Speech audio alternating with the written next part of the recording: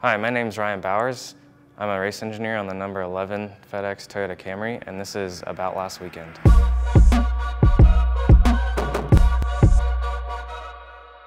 So headed into Daytona, our strategy was to score as many points as we could because we were racing the 5 car for the regular season points standings. Headed into it, we had a really good qualifying position, P3, and fortunately for us and unfortunately for the 5 car, they got a pre-race penalty, which sent them to the back.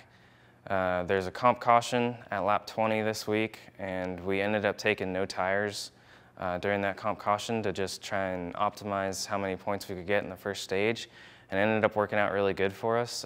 Came off pit road pretty well and raced our way up to second place in stage 1 and scored 9 points on the 5 car, who wasn't able to make it back up to the top 10 by the end of stage 1.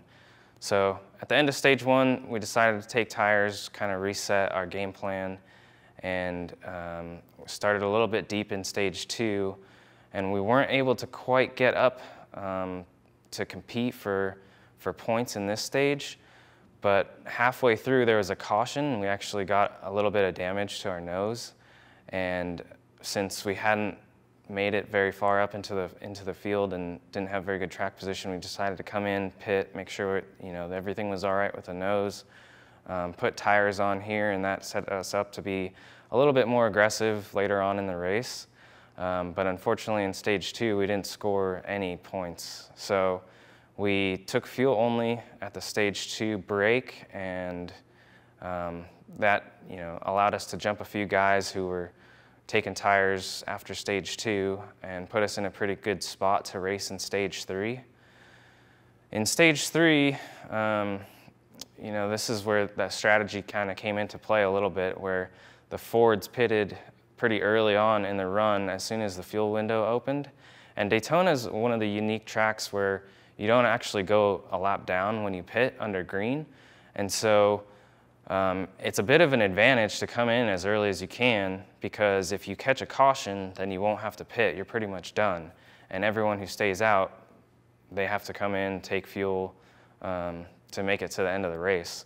So the Ford guys all came in pretty early after the window opened, and we decided to stay out to try and run them down under green because our pack was a little bit bigger. We had all the Chevrolets with us, and we ended up getting caught by a caution. So we had to come in, take fuel there.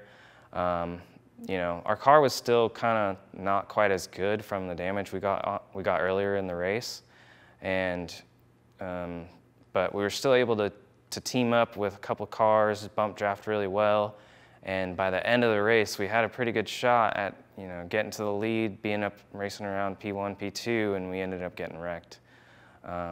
And from that point on, it was really just damage control. We were trying to make sure we didn't damage the car further by getting flat tires or drop some debris out there.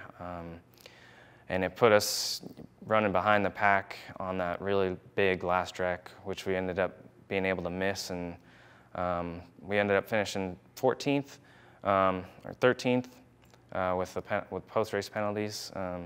But it wasn't quite enough to keep up with the 5 car. Pass them for the regular season point standings.